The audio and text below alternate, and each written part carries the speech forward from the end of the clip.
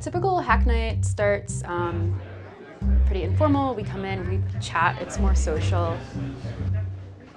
We catch up with each other, eat pizza. There's announcements. Welcome to Code for Boston. We'll talk about job opportunities and events. Then anyone who's new goes in for orientation, and all the other folks go to their respective projects, and we start collaborating. My name is Galia Traub, and I work on the Community Connect project at Code for Boston.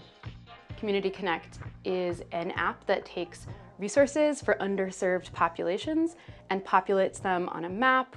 The idea is all of these resources are open and that the information is up to date, and that it's easy for the people who know about the resources to keep it up to date.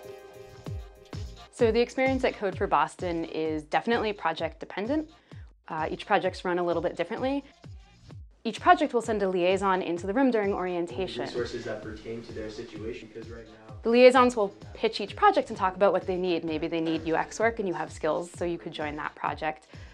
Even if you don't have technical skills, there's lots of ways to contribute. We're always looking for people who can do testing, both looking for bugs and just assessing the usability of it and providing suggestions on how we can improve that.